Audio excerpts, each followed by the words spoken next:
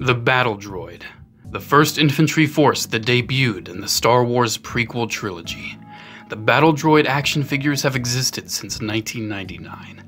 Many of them stand perfectly fine, proud and tall, ready to serve the Trade Federation, the CIS, the Separatists. Hell, they're ready to serve you in your collection. They stand beautifully. However, as time has progressed, battle droids have taken a fall.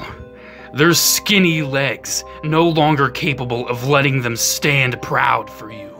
Their skinny, scrawny little limbs unable to hold up even their own bodies. Look at this. Look at how gravity has claimed these sad, worthless victims to fall to the Republic and to the clone army. These guys don't stand a chance. However, if you give them a display base, no matter what, they will succumb. They will fall, and they will perish like the CIS dogs they are. These clankers, they need your help. They need both of their feet on a display base. If you do this, you will save the numerous lives of your little plastic droid army. They will be saved. However, some few, some proud can stand tall on their own. I'm talking the originals, the original 1999 battle droids. They stand proud and tall. Seriously, they're actually pretty tall. Did you ever notice how tall battle droids are? I mean, damn, look at that. They're huge. Some others that have been recently released try to stand up in comparison to these.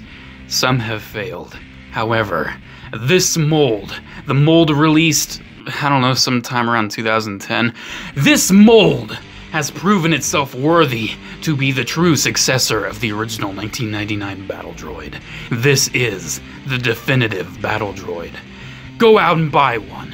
Buy two. Buy them all. Buy as many as you see, because you will know that these stand proud and tall, and they stand ready. Educate yourself on what battle droid figures will stand for you. That way, you know which battle droid figures you can stand, and which battle droid figures you just can't.